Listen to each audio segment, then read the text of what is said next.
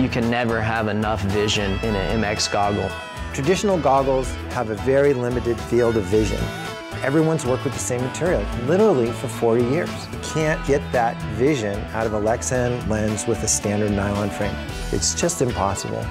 The primary goal of the Airbrake MX was to get superior optics, just as we do with our eyewear. The thing that's cool about the Airbrake MX goggles is that the lens is made out of plutonite. The lens is also optically correct, which is better vision. It's very important, and the focus has to be there because things are coming at you faster and we're going higher speeds. We created arcs that match up against the face that give you a great field of view and still fit within the helmet well. The nose piece right here, it's down farther. That right there gives you a lot more vision. The riders are in that down position and they need that high vertical field of view. That tends to put a lot of pressure on the nose because of the helmet. So we totally redesigned the nose from our prior MX goggles. I'm not alone when I say when I first put the goggle on and used it, although it was better, it was different.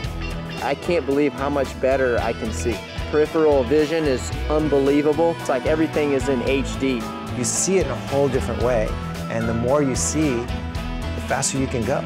You have so much vision in it, and I think it took me a little bit to get used to it because I was seeing things that I never saw before, and obviously that's a good thing around a motorcycle. You want to see as much as you can.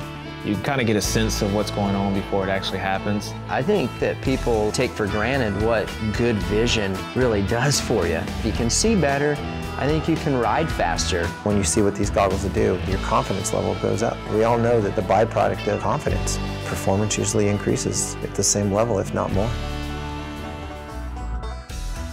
As a rider, we're always trying to switch stuff up, making sure things are constantly working. And the Airbrake MX goggle definitely allows us to adapt to all those conditions. Before it was changing lenses, get the screwdriver out, all kinds of different things. And now it's easy to do one goggle. To have a modular system, it's very ingenious. There's so much time and thought put into this. You got so many options, so many different things you can change out from the outriggers, the lenses. You can swap out the face foam just as easily, and if I had new face foam, the goggles are going to feel brand new to me. You can take the chassis, configure it to a tear-off goggle, and get the most field of view. Or in certain conditions, transform the goggle into a roll-off system. It's built from the foundation up to work that way. It's a minimalistic, simple, clean design with a whole lot of function. There's so many cool technology features about this as far as the different things that you can change as a rider, the comfort of the goggle, just how much it's user-friendly. If you're a serious motocross racer, Airbrake is the goggle you want to have.